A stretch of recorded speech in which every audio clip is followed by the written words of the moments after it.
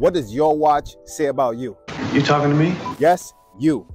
In today's video, guys, I'm gonna go over 5 timepieces, and I'm gonna let you guys know what I think these 5 timepieces say about you or whoever owns these specific timepieces. Now, I want you guys to get involved in this video and get in the comment section and let me know if you agree. But if you disagree, comment down below and let me know what you think these timepieces say about the person that owns them. Remember, guys, to give the video a like, share the video, and subscribe if you haven't subscribed yet.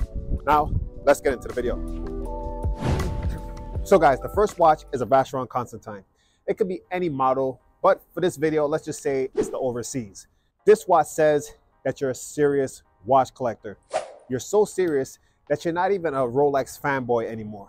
You've passed that stage to where you might have around 3 or 2 Rolexes in your collection. The rest of your collection consists of APs, Pateks, other Vacherons, and some other pieces that you've collected throughout the years to mark certain achievements so they have sentimental value. If you have kids, they're in boarding school, or if they're not at that age yet, you have plans to send them away to boarding school. Bye.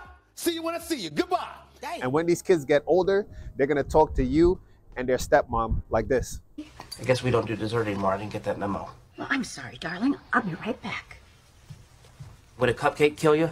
And lastly, you're for sure a member of a country club and you have your wife, probably a second or third wife, that has tennis lessons about 3 to 4 days a week.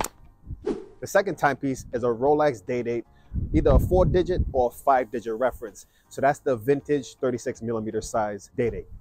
This watch says that you're well over 40, but if you're not, then this was a timepiece that was given to you by your grandfather, so you keep it for sentimental value.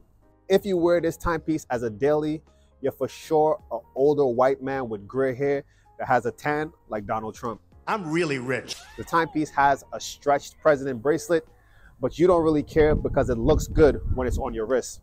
This vintage Day-Date could also say this about you, that you're a snowbird, which means that you live in a state where there's 4 seasons and you travel to Florida during the winter just to relax and play golf. Or you live in Texas. The third timepiece is a Tissot PRX Powermatic 80. This timepiece says that you appreciate watches, but you're not crazy enough yet, keyword yet, to purchase a timepiece that's over $1,000. Can't do it. Just give it a year or 2 of watching YouTube videos like mine and you'll cross that $1,000 barrier. You'll fully catch the watch bug once you gain a group of friends that own a couple of high-end pieces like Rolexes and APs. And once you get those pieces in your hand, you'll quickly realize that your Tissot PRX is a toy in comparison to the AP that some of these other people own.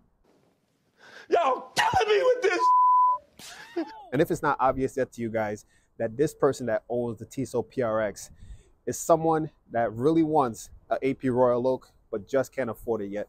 That guy's got a family to think about. The next timepiece is the Omega Seamaster 300. This timepiece says that you're a fanboy of the James Bond movies. If you have a smaller wrist, you're for sure conflicted between the 41 and the 36, because the 41 was the size that James Bond wore in the movies, but since your wrist is smaller, you decided to go with the 36mm. You're such a fanboy of Omegas that you defend Omega as being better than Rolex on forums or in any type of group chat community where they discuss Omegas and Rolexes. It is possible that you have more than one Seamaster because the look of the Seamaster changed throughout the years. From the movie GoldenEye to Die Another Day, they had the same design, but once it got past the first 4 movies, the design changed to a completely different look, where the timepiece had a black bezel and a black dial, and I think I like this design better. They kept the look of the black bezel and the black dial for a while. They changed the design back to the design of the reference in 1995, but they just changed the colors on this timepiece. I want you guys to comment down below which one of the Seamasters you guys prefer. The 5th and last timepiece is the Patek Philippe Calatrava 5227. This timepiece says that you're sophisticated.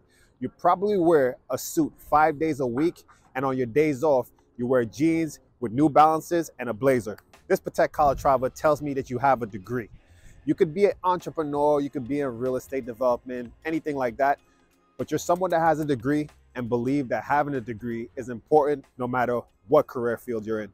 And lastly, if you wear a Patek Philippe Calatrava, I might guess that you own a Porsche, and most likely it's a 911 Turbo S, because it's sporty but classy at the same time. Guys, I'm gonna end the video here. I hope you guys enjoyed it. If you did, give the video a like, hit the subscribe button, share the video, and stay tuned for some more videos.